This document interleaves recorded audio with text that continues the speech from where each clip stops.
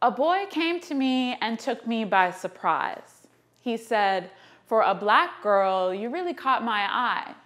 You're pretty for a black girl, I'd like to make you mine." I was so angry, I had to decline. Pretty for a black girl, am I supposed to be proud when the only way to bring me up is to bring my sisters down? Why are the women of my race so disrespected, ignored, abused, and neglected? Why are we pushed to meet certain guidelines, like if you looked a certain way, a man would give you his time? My nose is big, my hair grows up, and my skin is dark. But upon seeing this, a man won't even want to know my heart. Pretty for a black girl. Imagine that. A girl can't just be pretty if her skin is black. A black girl is rarely beautiful in the eyes of too many, which confuses me because I've seen so many black beauties who don't see their beauty.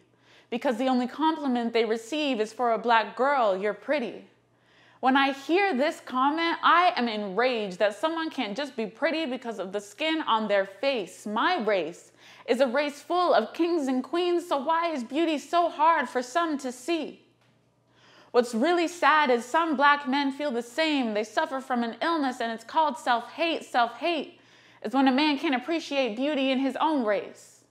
When I look at my race, I'll tell you what I see. I see a race who must learn to embrace their own beauty. Black women are beautiful, each and every one, and it must be engraved in their memory starting from when they're young, because when they're young is when they start to go to school. And I remember so badly wanting to look cool. But I had a little too much melanin to fit in, and the boys didn't like me for the darkness of my skin, and the girls were reluctant to invite me to chill, playing with each other's hair and laughing because mine wasn't real. Every other black girl received the same treatment, and it wasn't that we weren't pretty, it was that nobody could see it. Every day, society is trying to make us believe that we must invest in our appearance in order to achieve beauty.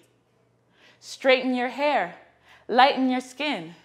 Well, maybe I'm already happy with how I am. Maybe I don't need the approval of a man who doesn't understand that beauty is far more than what is in my skin.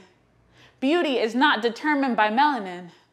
So forgive me for asking, whatever do you mean when you tell me that for a black girl, I'm pretty?